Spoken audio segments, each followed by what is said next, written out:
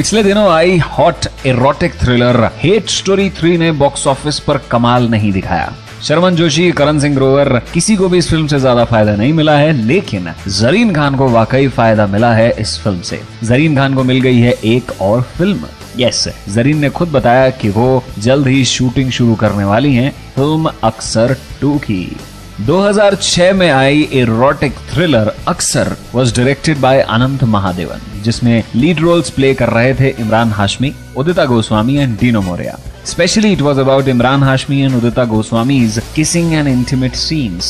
शायद इसी वजह से ये फिल्म याद रखी जाती है। 2006 की इस फिल्म का सीक्वल आ रहा है, दैट इज अक्सर 2, जिसमें Zareen Khan would be the leading lady of the film और उनके साथ होंगे 3 हीरोज, यानी there will be 3 main along with Zareen Khan. तो जरीन खान को बहुत सारा मौका मिलने वाला है अपना टैलेंट और अपनी सिजलिंग साइड ऑडियंस को दिखाने का।